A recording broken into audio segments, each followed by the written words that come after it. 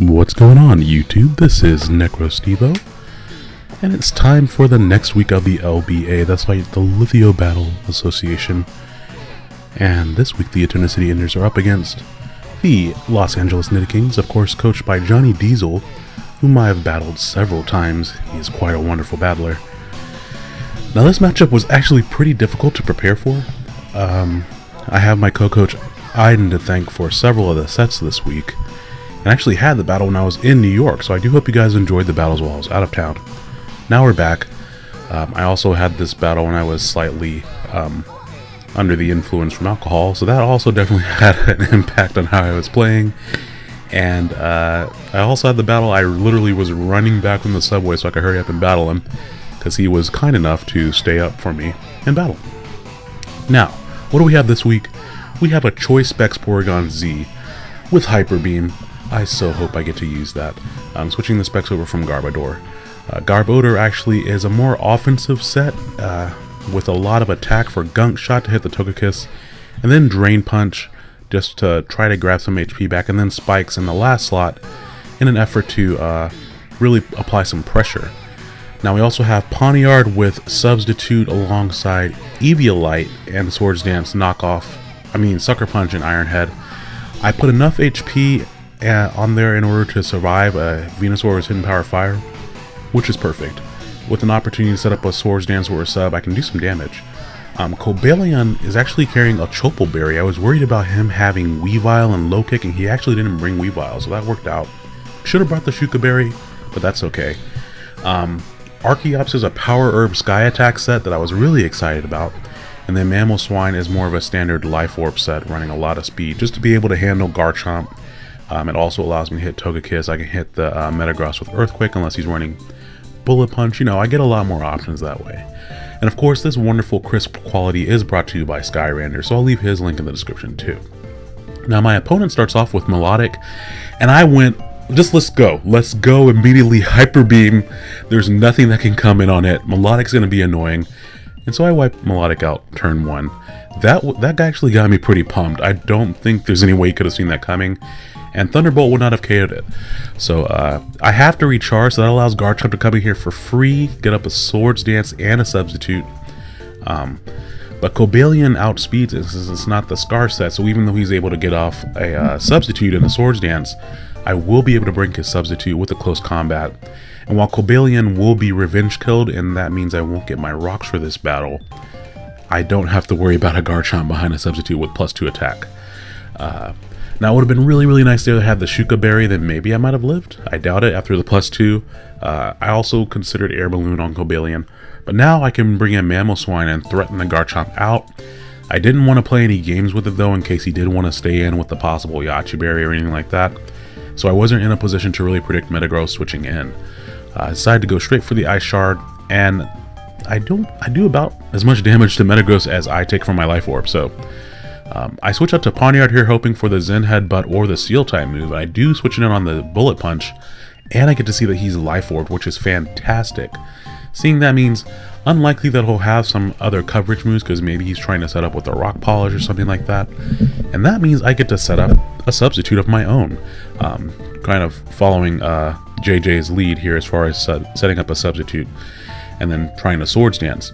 Now as Venusaur comes in, I know I really won't be able to damage it unless I go for Swords Dance. I can just go straight for the attack, but it really won't do that much, and if he has Synthesis, it's not worth my time.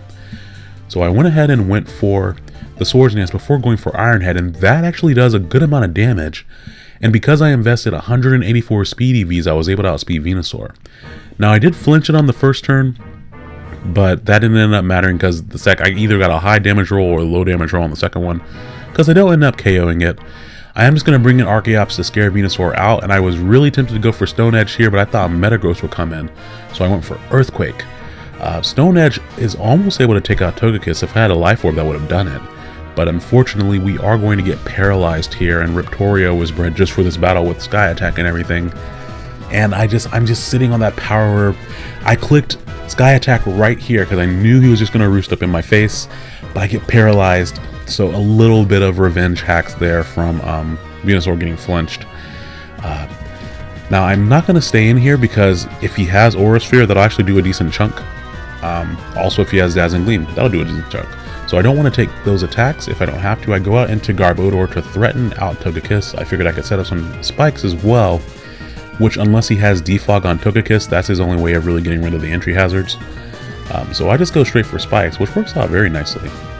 Now right here I ended up staying in because I thought for sure he'd predict my switch to Pawniard, but he does have the coverage move of Earthquake, which would hit Pawniard or Garbodor. I thought he would go for maybe a fighting type move to hit Pawniard. But of course Pawniard doesn't exist, so I don't know why I'm saying that. That was my thinking at the time. But since he did go straight for Earthquake, I know he fears me coming in with Porygon and going for a Dark Pulse. So going into Porygon and going for a Tri-Attack here with Specs means that nothing on his team can switch in, and I get a delicious KO on the Electros as it tries to switch in there. Even with an Assault Vest, there was a chance of me 2-hit KOing it with Specs and Adaptability. So modest max special attack Porygon Z does not mess around. Now right here, I figured that his only offensive move might have been Air Slash, just by the way he's been playing Togekiss. Because Air Slash, Roost, Thunder Wave, that last slot sometimes has Heal Bell, sometimes has Defog, or maybe a coverage move like Flamethrower or something like that. But I figured I could come into Victoria here, take a couple attacks. I figured he might flinch me or I might get paralyzed once or twice. I could hit him with the Stone Edge and then go for the Power of Sky attack, but he flinches and paralyzes me to death. A Pokemon that resists the move that he's using. That was just unfortunate there. If I gotten any prior damage, then that means this Icicle Crash would have been able to KO the Togekiss. But Togekiss is so bulky that it holds on, but he misses an Air Slash. So a little bit more revenge hacks in that way. If I had gotten any damage on him at all with my Archeops, then of course he would have been KO'd by the Icicle Crash or been forced to switch out to Metagross. The Metagross would have taken additional damage too.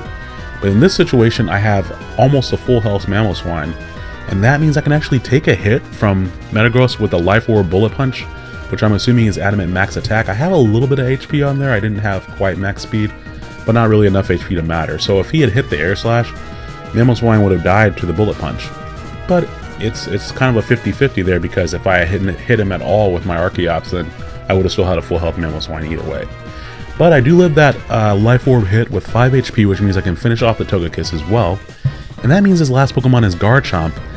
And with Porygon Z at full HP, I only had enough speed to outspeed like a Garchomp that didn't invest in any speed, and then the rest was pumped into HP. So that means I'm actually able to take this Earthquake pretty comfortably, and I'm able to go for a Choice Specs Tri-Attack, and that's going to cleanly take out Garchomp, meaning we're able to secure another 1-0 victory. Quite the hacksy battle in that one, but nevertheless it was still a fun battle, and I also proved to myself that I can battle when if I've been drinking. So that was a little fun experiment for me. But very, very proud of how Porygon Z performed in that battle. It was definitely the linchpin. I do think things would have gone differently if, for example, I hadn't flinched Venusaur. Then Venusaur wouldn't have been in a range to die to Spikes, for example. Furthermore, if he hadn't whittled my Archeops down to death with the para-flinching combo there, then Archeops would have hit Togekiss at some point, forcing it to roost. Then he wouldn't have had that opportunity to keep on doing that, and then it would have only been a 25% chance of paralysis. So some different things might have turned out different ways, but that's how we have it happen this time. And that 1-0 victory is mine. So I hope you guys enjoyed this battle video, and look forward to the next week in the LBA. Of course, we have some other matches coming up for the PPL, some other things going on. I hope you're enjoying the battles. I'm definitely enjoying prepping for them. So have a great day, guys. I'll talk to you later. Bye now.